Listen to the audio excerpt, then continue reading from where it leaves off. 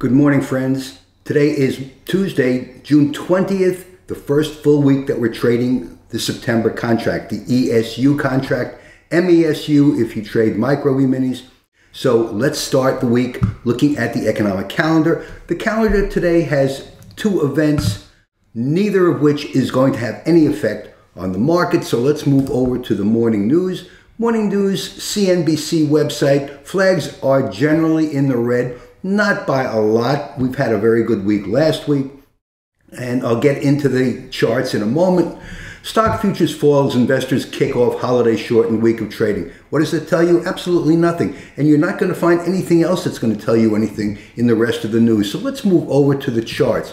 I use a couple of indicators to determine where the market is going to trade. We see the market is trading right now. It's about 10 minutes before the open, 10-15 minutes before the open, and the market is trading just about 10 points below where it closed on Friday. So we will look to see if it's going to close the gap and then trade where it's going to actually go today on Tuesday.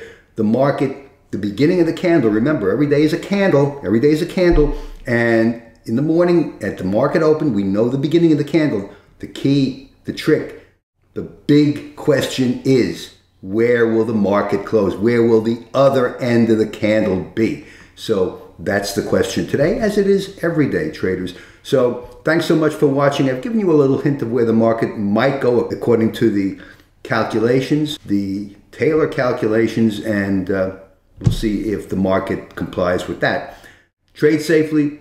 Have a great day. Thanks for watching, and I'll see you in my next video. Marv Eisen for Timeless Dollar Trading Academy.